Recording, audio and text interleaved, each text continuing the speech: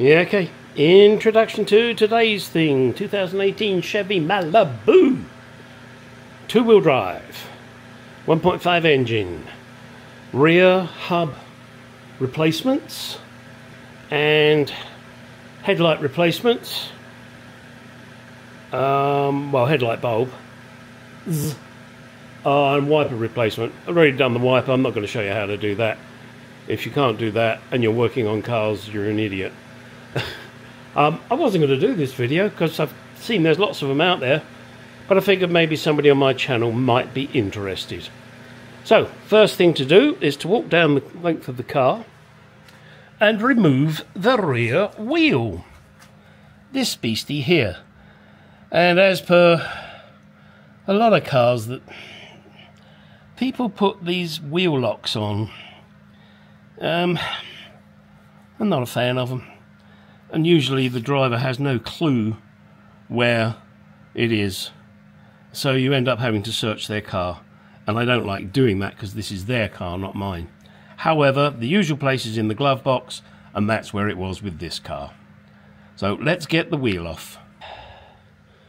Okay, just to let you know, the lug nuts are a 19mm, and conveniently so is the locking one with the special locking tool. We now need to get the brake caliper off and take the rotor off. That rotor is a T30, by the way. Right, oops, there. And those are... Ooh, hang on. Yeah, these... Okay, where's me? Oh, hang on, it's playing silly buggers. My camera loves to do this to me. These nuts here, they are 14mm, top and bottom, both 14s. It's a little tricky because, as per all car designers, they like to fuck with you and they're stupid. This bolt won't come all the way out, it'll hit this pipe. You know, they could have made that pipe a little further back, but oh no, that'd be too fucking simple, wouldn't it? They could have just put a little kink in the pipe. I fucking give up with these car designers. I know they do it deliberately, but it really pisses me off. Sorry. This has also got the handbrake mechanism on it. Do be careful. You cannot push these pistons back with the G-clamp, C-clamp, whatever you want to call it. They are wind in because they have the handbrake mechanism on the caliper. You have to use the special wind in tool. So don't go thinking you can just crush it in. And you shouldn't need to.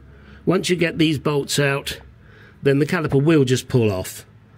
So, you know, you don't really need to adjust it anyway. But if you were changing the pads and you wanted to get the piston further back, you are going to need to use the wind in tool. So, next job, get the caliper off, get it out of the way, get the rotor off, get it out of the way. Then take the caliper, I want to call it a cradle, I don't know what you want to call it, get that off. That is an 18mm on the nuts on the back of that. And conveniently, 18mm is also the size of the hub carrier, which has to come off. But we will be back before then. Okay, so brake caliper, brake cradle, and rotor removed. Do not forget, if I can get it to show you, hang on a second, I'm going to play with my camera. God damn it, Muskie. Do not forget to remove this ABS sensor here. It's a 10mm. If you do not take it out, you're likely to break it. So take that out.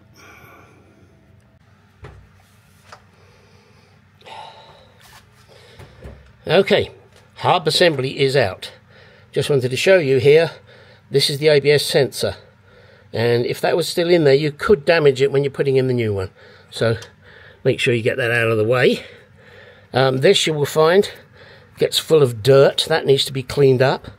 This has got some light grease in it. I will be doing the same, putting grease back in.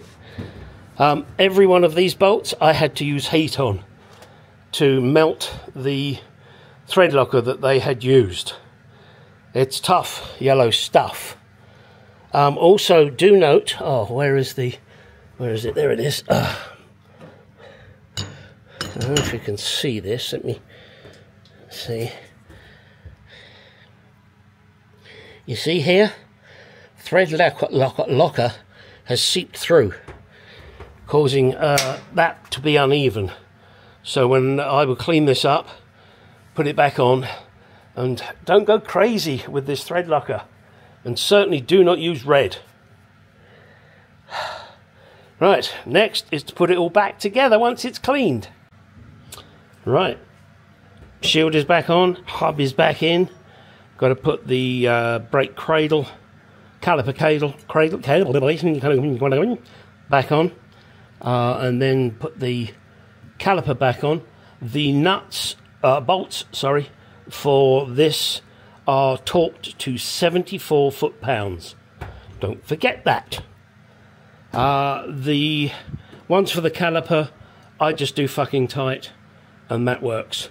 But I will put blue Loctite on it. The hub ones had red Loctite.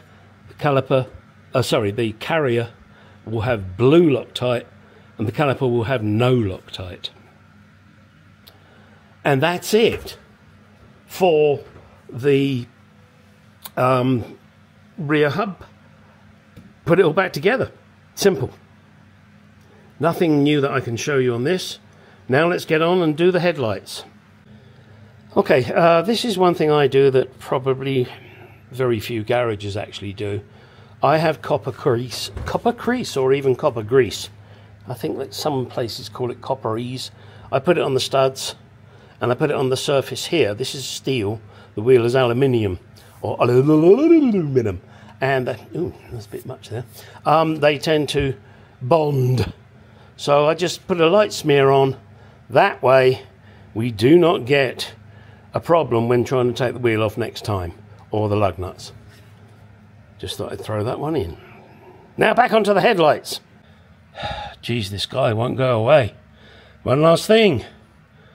When you get it back on the ground, torque the lug nuts to 95 foot-pounds. And as with everything in all of my videos, you do what you want to do. Okay, to change the headlight bulbs on this car, on this side is very easy. Down here, turn the, if I can do it, there's a cover on the back, you turn it anti-clockwise, out it comes. Put it to the side, reach in, grab the bulb, turn it anti-clockwise, or as you guys say, counter-clockwise, and pull out. Yeah, okay, pull out the bulb, okay, you just pull it out, and it drops and it becomes fucking awkward. Okay, and there it is. Now, a little word of warning for you here. I'm manhandling this and I don't care.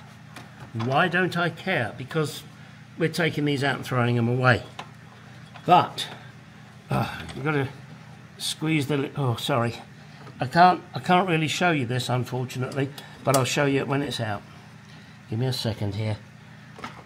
My glasses would stop falling off. That'd be really fucking helpful.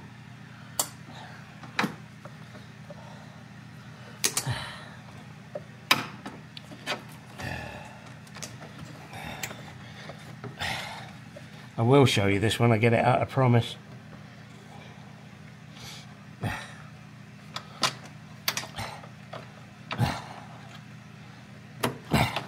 Right. There is a tooth, a dog here. There is a plastic clip that comes over it, and you just need to lift it up and push it back. Great, connection's off. You can see this bulb is burnt a little, and I guarantee that is because whoever put it in last touched this, like this, which is not what you must do. Do not touch this glass. The grease on your hand causes the bulb to burn, like this is burnt here. And therefore the bulb will not last as long. So when I put the new one in, I will make sure I do not touch this. Now, should you be stupid enough to touch this, then you need to clean it with alcohol. You know, like a needle swab type alcohol thing that, you know, diabetics use. Or, worst case scenario, get some gin or something like that. Put it in a cloth and wipe it. Alcohol isopropyl, something to clean off your filthy, disgusting grease, which will make the bulb burn like this one has. And obviously, this is the easy side. I will show you the other side after I finish this side. I'll be back. Okay, before I show you how to get to the bulb on this side, I just want to throw these in.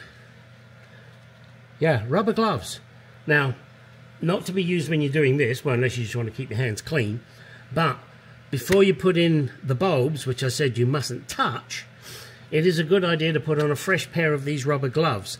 That way, should you inadvertently touch the glass, you will not have the nasty grease from your finger on the bulb. And also, as you do each one, before you put everything back, make sure the fucker works.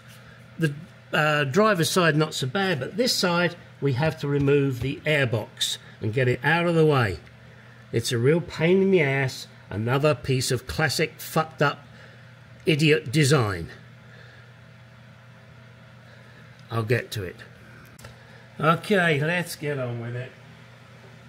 The two main tools you're going to need: flat blade screwdriver and a Phillips without a metal filing on it. So let's see what I can get to do. Let's try with this first. Clicky click. Now this may or may not work. I have found that if you give it pressure in that direction before you push the clip down, and it works. Those two, or holders, whatever you want to call them, are attached to the lid, so we should be okay with that. As I still have the flat blade in my hand.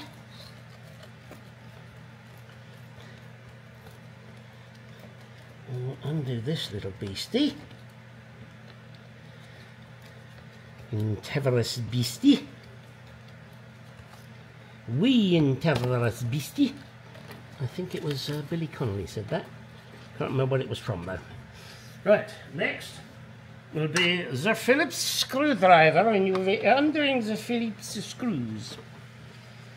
That one's not big enough. I mean, it does it, but no, let's get the bigger one. That's what my wife said.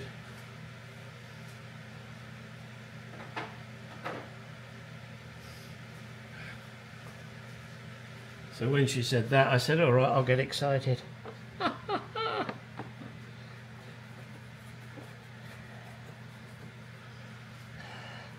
Those were the days, my friend. Who sung that song, huh? Who sung that song? Oh dear. Every time I do something, my bloody phone says, hello! And quite often it's a customer, so I have to say hello back, which is not a terrible thing. Of course, it could be Catherine Zeta-Jones calling me again. I know she wants my body. Trouble is, I think she wants it for scientific research. Sorry, I've got to finish unscrewing. Difference between a light bulb and a woman. You can unscrew a light bulb. Oh, all the old jokes are coming out now, folks. Now these screws appear, hopefully I'm not going to be proved wrong, get out of the way, dead body, that they stay attached to the cover. So let's see. I'll find out in a minute when I pick it up and they all fall on the fucking floor and I have to find them.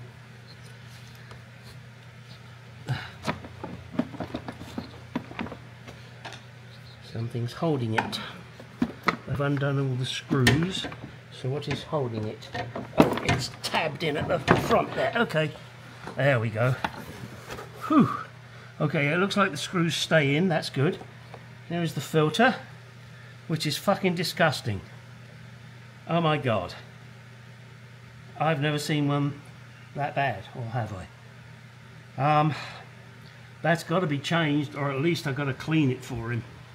I'll have to text him and see if he wants me to change the air filter. Good God. But we need to get this box out, and I am led to believe that you just give it a good old American. In other words, a bloody good yank. Maybe I can't. Sorry, there goes the phone again. Oh, there it goes. Ugh, and tip out all that crap. There's these plastic things on the bottom, which of course break. They're fucking awful. More fucking plastic shit. I hate it. Hate plastic on cars. So these are already broken. Somebody beat me to it. So when I put them back in, I'm going to grease these up. And that's what you should do. That way at least some of them may survive. Now we can get to this nice and easy, can't we? God, these are always tight. I'm going to put some dielectric grease on it. I did on the other one and I forgot to mention it. Just rub a little dielectric grease around the seal. Just makes it so much easier.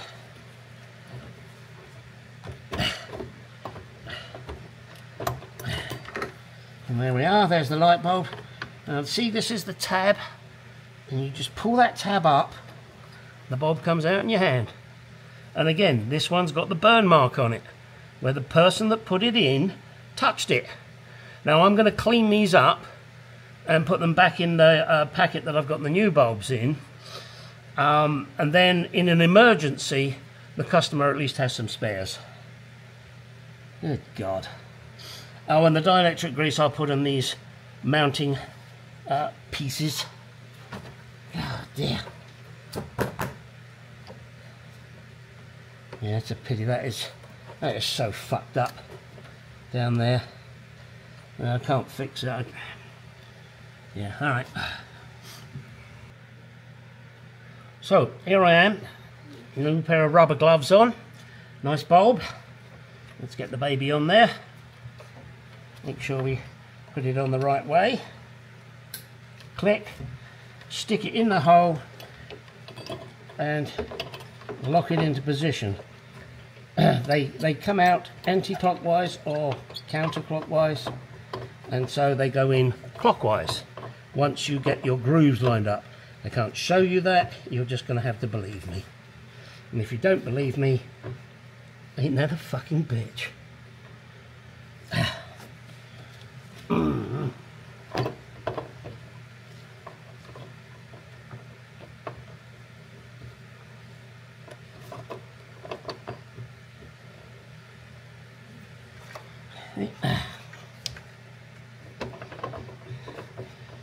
Yeah, they're a bitch to line up because, well, for one thing, you can't see what the fuck you're doing. And once you get it aligned, you pushed it in, and then, don't you collapse, locked. There we are, done. Now, dielectric grease time, and then we're done. Well, we're not. We're going to make sure they work, and then we're going to push everything back.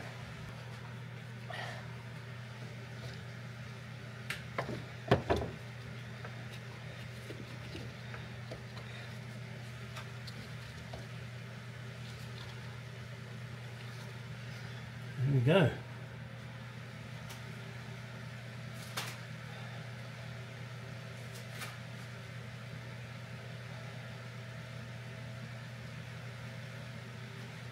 Okay, I've now put the cap back in.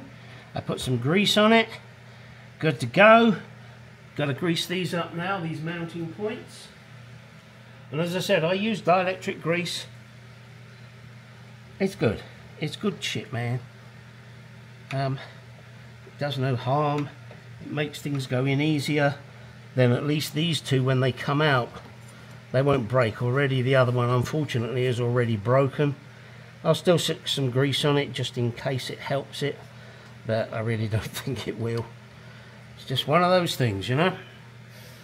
Previous people have been here and it breaks. It's plastic. I don't blame them. It's one of those things. It fucking breaks. However, just waiting for the customer to get back to me to say Would you really like me to replace your disgusting filter? If he says no, I'll vacuum it off and put it back in, but that would be stupid.